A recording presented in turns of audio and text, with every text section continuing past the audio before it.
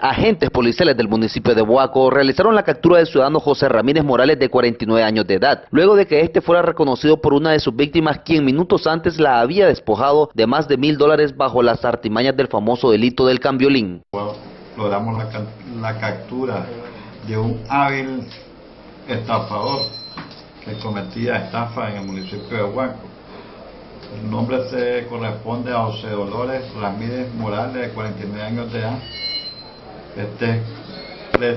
Está viviendo y reside en el municipio de Huigalpa. Pues nosotros ya lo conocemos, de que le llamamos el cambiolín, y en su resumida cuenta le dio una bolsa de periódicos que se había encontrado, le dijo que si no había sido su dinero.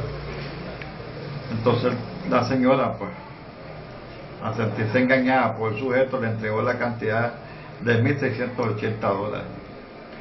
Y al ratito que revisa, pues, el pañuelo que andaba, supuestamente el dinero, el sujeto que está detenido, José Dolores, ¿verdad?, era una gran cantidad de papeles periódicos que andaba envuelto.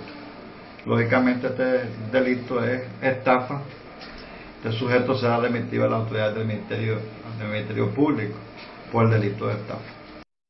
La Policía Nacional hace un llamado a los pobladores de que hayan sido estafados por este ciudadano a que se presenten a las oficinas policiales para interponer su formal denuncia, y que así este sujeto pueda responder por todo el rosario de delito que tiene en su larga trayectoria de estafador.